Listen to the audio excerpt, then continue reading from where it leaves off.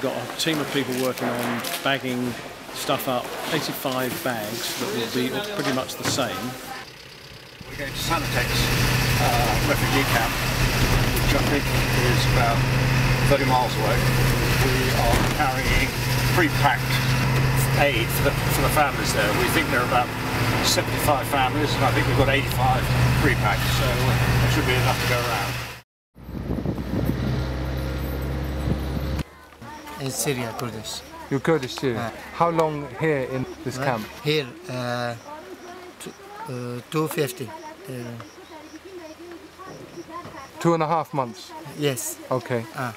And you say you have your wife. You have your wife. Wife is baby is 7, 8. 8 months. Yes. His son has got epilepsy. How old is your son? 3.5. 3.5.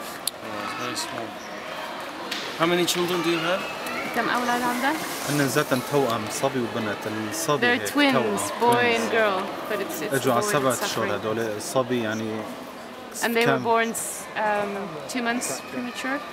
They were getting born, the boy had lack of oxygen, so it affected his brain. And he's got like x-rays and all the paperwork, and when they went to the UN, they told him, you need to go to an official camp so that then we can pass you on to a flat. But it was all, you know, empty words and lies. أنا صراحة من هون لأسبوع إذا ما صار ردوا لي خبر ما صار شيء بدي أضطر أطلع تهريب يا بالطيارة يا ماشي. أنا يعني خاطرت بالبحر جينا على الموت كرمال انه شو اعالج ابني يعني انه كرمال اني اعالجه. If it doesn't get sorted out within a week, he wants to leave either go through the smuggling route either on foot or by plane, because they came through all this death journey over the sea to get treatment for the boy.